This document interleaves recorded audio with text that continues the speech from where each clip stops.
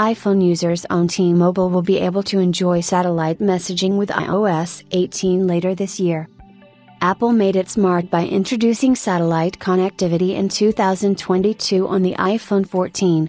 While the feature was well received, the functionality was limited to text for emergency services.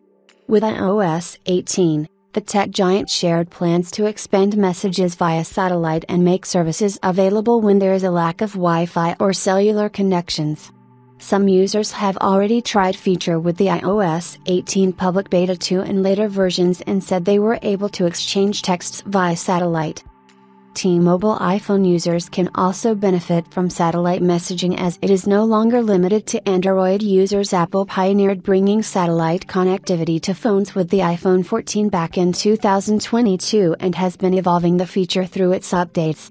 It has remained a hot topic since its inception, with the competition stepping up their game as well by enabling satellite connectivity support.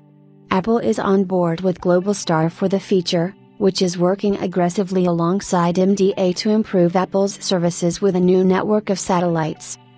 T-Mobile partner Arch Telecom finally addresses accusations of shady sales techniques. With the updated satellite feature, an iPhone 14 model or later version can be used to send and receive messages via satellite when cellular signals are weak or Wi-Fi is not available.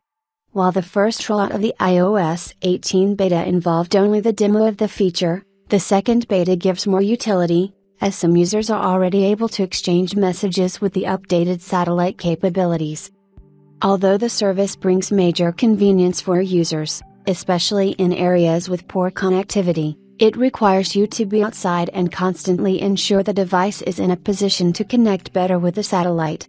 The communication might lag a little as a result, but this is only a minor hiccup in comparison to the utility it offers. For now, the feature does not include sending videos and photos. We have been hearing about Google working on bringing satellite connectivity to Android phones with the Android 15 rollout.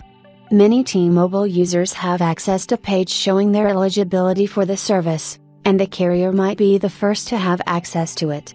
T-Mobile and SpaceX have also partnered to bring their direct-to-cell satellite feature and might start offering the capability to US users in the fall. T-Mobile iPhone users will not feel alienated, as they can now enjoy the capabilities alongside Android users through service expansion with iOS 18, which will roll out later this year.